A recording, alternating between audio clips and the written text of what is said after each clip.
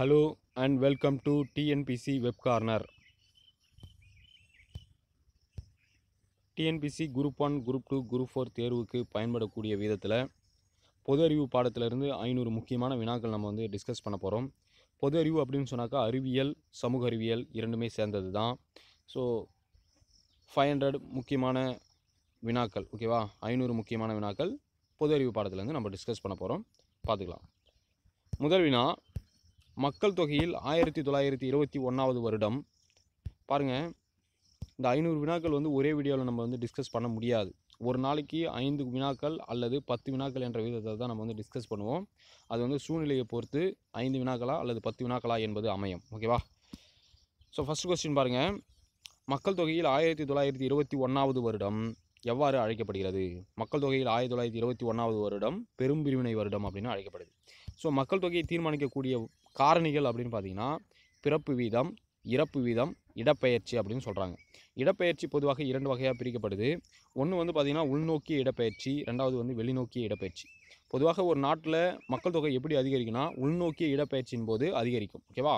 வெளிநாட்டிலேருந்து உள்நாட்டுக்கு குடிபெயர்றாங்க இல்லையா, அதன் மூலமாக ஒரு நாட்டுடைய மக்கள் தொகை அதிகரிக்கிறது அப்படின்னு சொல்கிறாங்க.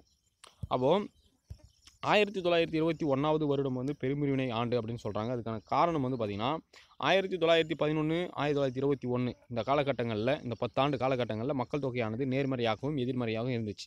ஆனால் 1921 ஆண்டுக்கு பிறகு மக்கள் தொகையானது தொடர்ச்சியாக அதிகரித்ததுனால 1921 வருடம் பெரும்பிரிவினை ஆண்டு அப்படின்னு சொல்கிறாங்க.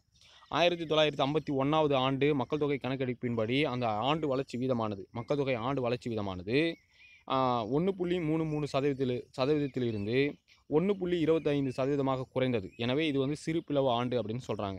1961 மக்கள் தொகை வெடிப்பு ஆண்டுன்னு அழைக்கப்படுது. அதுக்கான காரணம் 1961 ஆண்டு மக்கள் தொகை ஆண்டு வளர்ச்சி வீதமானது 1.96% 2% அதிகரித்தது. இதனால் இந்த ஆண்டு மக்கள் தொகை வெடிப்பு ஆண்டு அப்படின்னு சொல்கிறாங்க.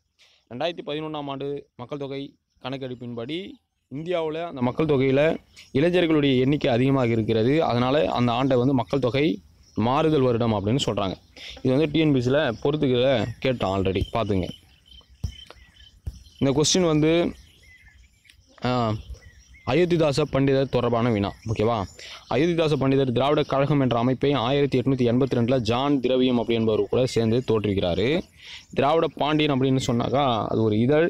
இந்த இதழை அயோத்திதாச பண்டிதர் 1885 வெளியிட்டார். 1885 டிசம்பர் 28 தான் இந்திய தேசிய காங்கிரஸ் என்ற அமைப்பானது உருவாக்கப்படுது. இந்திய தேசிய காங்கிரஸை தோற்றுவித்தவர் ஏஓ ஹியூம் அப்படின்னு சொல்லுவாங்க. ஏஓ ஹியூம் காங்கிரஸின் தந்தை என்று அழைக்கப்படுகிறார். இதோடைய முதல் மாநாடு மும்பையில் நடந்தது. அந்த முதல் மாநாட்டுக்கு தலைமை தாங்கியவர் யாருன்னு கேட்பான், WC பானர்ஜி. அந்த முதல் மாநாட்டில் முதல் தீர்மானத்தை கொண்டு வந்தது யாருன்னு கேட்பான், ஜி சுப்பிரமணிய ஐயர் தமிழ்நாட்டுக்காரர், ஓகேவா? அதை பார்த்துங்க. திராவிட மகாஜன சபை அப்படின்ற அமைப்பை 1891 தோற்றுவிக்கிறார்.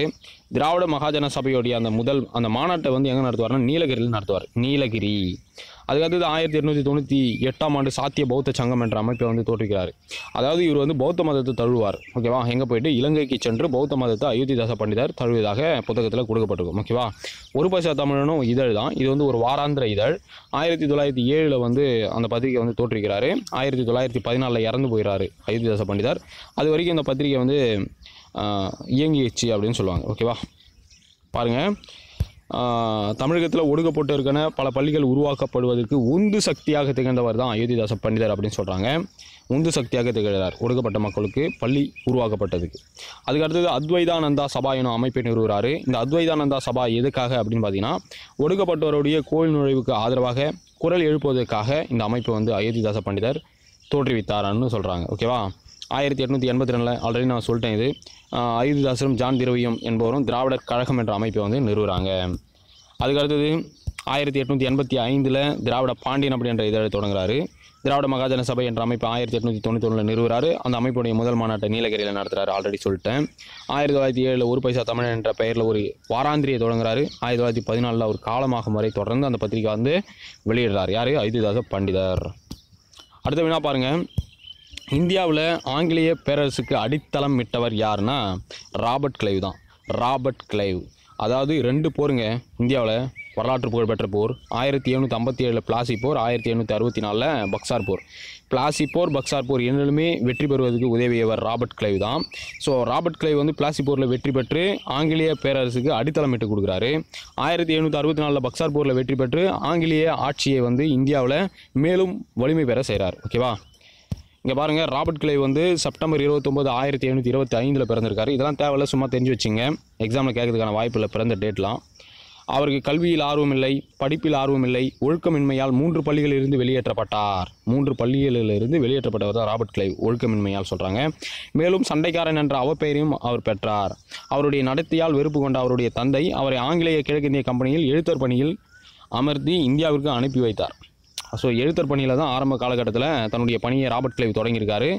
அவருடைய அசாதாரணமான திறமையால் என்ன ஆயிருக்காரு, பிற்காலத்தில் ஆளுநராக மாறியிருக்கார். ஓகேவா? சென்னை மாகாண ஆளுநராக உருவானார். முதல் முறை ஆளுநராக இருந்தபோது பிளாசி போரில் வெற்றி பெற்று அதன் மூலம் இந்தியாவில் ஆங்கிலேய பேரரசுக்கு அடித்தளமிட்டவர் தான் யாருன்னா ராபர்ட் கிளைவ். இரண்டாவது முறை 1864 பக்சார் போர் நடந்தது இல்லையா, அந்த பக்சார் போரில் வெற்றி பெற்று வங்காளத்தில் ஆங்கிலேயர் ஆட்சியை வலிமை கொள்ள செய்தார். அவர் இந்தியாவை விட்டு செல்லும்போது மிகப்பெரிய செல்வராக வெளியேறினார். அவரின் தனிப்பட்ட சொத்தாக 2,34,000 பவுண்டுகள் இருந்தது. ஸோ இங்கிலாந்தில் அந்த கரன்சியோட பேர் வந்து பவுண்டுகள்னு சொல்லுவான். நம்ம இந்தியாவில் வந்து ருப்பீஸ்ன்னு சொல்கிறோம்ல, அது போல். ஓகேவா? அது தவிர வங்காளத்தில் உள்ள அவருடைய ஜாகீர்னா நிலம் மூலமாக 27,000 பவுண்டுகள் வருடாந்திர வாடகை வருவாயை பெற்றார். அவர் இங்கிலாந்து திரும்பிய போது தன் மீதான ஊழல் குற்றச்சாட்டு குறித்து பாராளுமன்ற விசாரணையை எதிர்கொண்டார். கிளைவ் தன் மீதான குற்றச்சாட்டிலிருந்து விடுவிக்கப்பட்ட போதிலும் தற்கொலை செய்து கொண்டார். அடுத்த கொஸ்டின், பண்பாடு என்ற சொல்லை தமிழில் முதலில் அறிமுகப்படுத்தியவர் யார்? பண்பாடு என்ற சொல்லை தமிழில் முதலில் அறிமுகப்படுத்தியவர் T.K. சிதம்பரம் நாதனார். பாருங்க, உலகம் என்பது உயர்ந்தோர் மேற்றே, இந்த வரி எதில் இடம்பெற்றிருக்குன்னா தொல்காப்பியத்தில் இடம்பெற்றிருக்கு. தொல்காப்பியத்தில் ரொம்ப ரொம்ப முக்கியமான ஒரு வினா அடிக்கடி கேட்பான். முன்னீர் வழக்கம் மகடுவோடு இல்லை. முன்னீர் வழக்கம் மகடுவோடு இல்லை. இந்த வரியானது எதில் இடம்பெற்றிருக்குன்னா தொல்காப்பியத்தில் இடம்பெற்றிருக்கு. ஓகேவா? தொல்காப்பியம் என்ற இலக்கண நூலின் ஆசிரியர் யாருன்னு கேட்பான், தொல்காப்பியர். ஓகேவா? தொல்காப்பியர் வந்து பார்த்திங்கன்னா தமிழில் எழுத்து, சொல், பொருள் என்ற 3ற்கு மட்டுமே இலக்கணம் வகுத்துள்ளார். ஆனால் தொல்காப்பியரின் ஆசிரியர் அகத்தியர் எழுத்து, சொல், பொருள், யாப்பு, அணி என்ற 5ற்கும் இலக்கணம் வகுத்துள்ளார். ஓகேவா? பண்பெனப்படுவது பாடறிந்து ஒழுகுதல் என்ற வரியானது கலித்தொகையில் இடம்பெற்றிருக்கு. கலித்தொகை தொகுத்தவர் யார்? நல்லந்துவனார். பண்புடையார் பட்டுண்டு உலகம். ஸோ இந்த கூற்று வந்து எதில் இடம்பெற்றிருக்கு? திருக்குறளில் இடம்பெற்றிருக்கு. திருக்குறள் 1330 குறள் இருக்கு இல்லையா, அந்த 1330 குறளில் ஒரு குறள் தான் பண்புடையார் பட்டுண்டு உலகம் என்று தொடங்கக்கூடிய ஒரு குறள். ஓகேவா? அதாவது இந்த உலகமானது பண்புடையவர்களால் இயங்குகிறது என்று திருவள்ளுவர் குறிப்பிடுகிறார். ஜாதி, மதம், இனம் என அனைத்தையும் கடந்து உலகத்தை ஒரு குடும்பமாக கருதி படைக்கப்பட்ட ஒரு இலக்கியம் தான் திருக்குறள்னு சொல்லுவாங்க.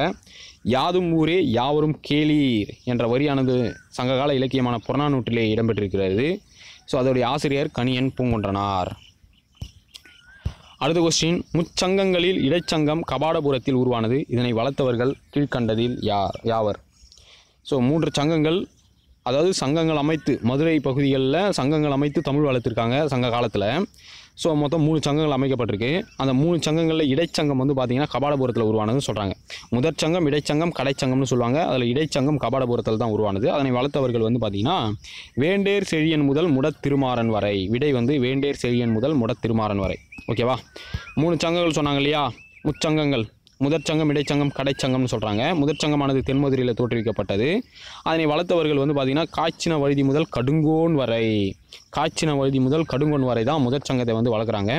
இடைச்சங்கம் வந்து பார்த்திங்கன்னா கபாடபுரத்தில் தோற்றுவிக்கப்பட்டதுன்னு சொல்கிறாங்க. அதனை வளர்த்தவர்கள் பாருங்கள் வேண்டேர் செழியன் முதல் முடத்திருமாறன் வரை. வேண்டேர் செழியன் முதல் முடத்திருமாறன் வரை தான் அந்த இடைச்சங்கத்தை கபாடபுரத்தில் வளர்த்தவர்கள் அப்படின்னு சொல்கிறாங்க. கடைச்சங்கத்தை இன்றைய மதுரையில் தோற்றுவிக்கப்படுகிறது கடைச்சங்கம். அதனை வளர்த்தவர்கள் பாருங்கள் முடத்திருமாறன் முதல் உக்கிர பெருவழுதி வரை. பார்த்துங்க.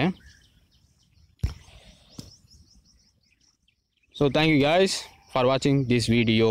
see you next video. இது வந்து பார்த்திங்கன்னா GS பார்ட் 1 தாங்க. ஜென்ரல் ஸ்டடீஸு 500 கொஸ்டின்ஸு பார்ட் 1 தான். ஓகேவா? இன்னும் நம்ம வந்து அட்லீஸ்ட் ஒரு 20 பார்ட்டாவது பார்த்தா தான் நம்ம வந்து என்ன பண்ண முடியும், அந்த 500 கொஸ்டின்ஸை வந்து ரீச் பண்ண முடியும். ஓகேவா? நீங்கள் இப்போதுலேருந்தே இந்த கொஸ்டின்ஸ்லாம் வந்து மெமரி பண்ண ஆரம்பிச்சிருங்க. கண்டிப்பாக வந்து தேர்வில் நான் எடுக்கக்கூடிய இந்த 500 வினாக்கள்லேருந்து கண்டிப்பாக கொஸ்டின்ஸ் கேட்பாங்க. ஓகேவா?